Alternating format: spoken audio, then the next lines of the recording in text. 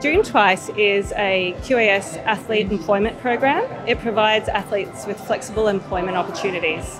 It allows them a much smoother transition when they finish their sporting career.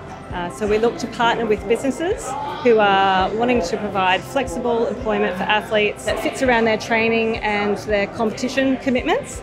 And it really provides businesses with athletes who are eager to work, have incredible skills, have some really wonderful qualities that translate well into a corporate environment. As well as being a professional athlete in track and field, I do 100 metres and 4x100 metre relay.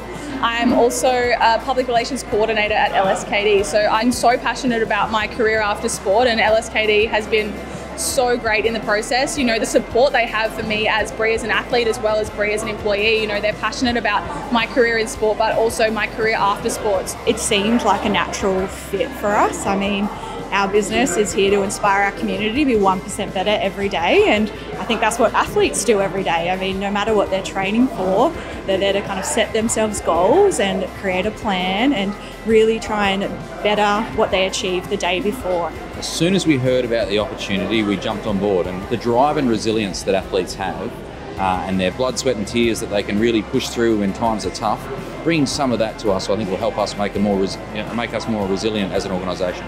We just want to make sure that any athlete that comes through the QAS has a really positive experience at the end of it that says they've looked after me beyond just me being a water polo player or an athletics sprinter or whatever it might be, and that we consider the whole person in this journey.